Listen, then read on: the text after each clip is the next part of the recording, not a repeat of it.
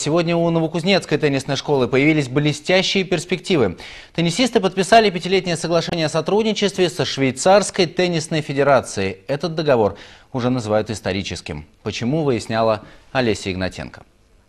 Я предлагаю вот сейчас наше рамочное соглашение Катя и Рене, президент федерации, подписывают.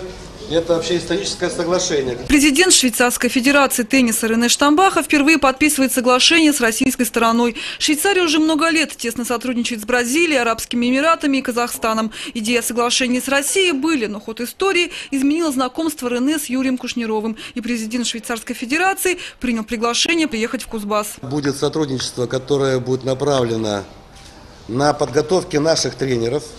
Потому что Швейцария является одним из самых лучших баз подготовки тренеров в теннисе.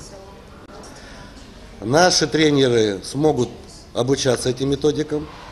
Тренеры Швейцарской федерации, академии швейцарской будут у нас. Иностранные гости осмотрели каждый уголок теннисной школы, понаблюдали за игрой наших маленьких спортсменов и оценили профессионализм тренерского состава. И хотя в Швейцарии 800 теннисных центров, так у них популярен этот вид спорта, не каждый из них может похвастать таким же уровнем, как в Новокузнецке.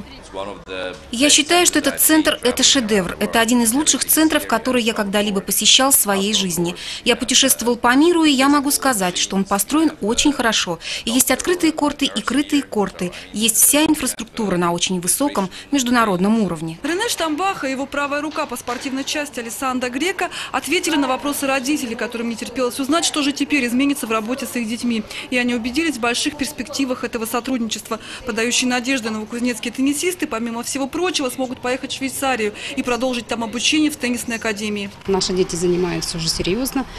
Наш ребенок уже индивидуально занимается 1,5 года, она уже какие-то результаты. И, в общем-то, это интересно. Дети, которые занимаются, серьезно занимаются, что это все-таки, я считаю, что прям повезло. Для кузбасского тенниса это огромное достижение, считают российская и швейцарская стороны. Это сотрудничество позволит принимать в Новокузнецке не только иностранных гостей для обмена опытом, но и турниры международного класса. И уже к концу 5-летнего сотрудничества, уверены партнеры, спортсмены из Кузбасса смогут представлять Россию на высоком уровне. Олеся Игнатенко, Филипп Глушко, Вести, Кузбасс, Новокузнецк.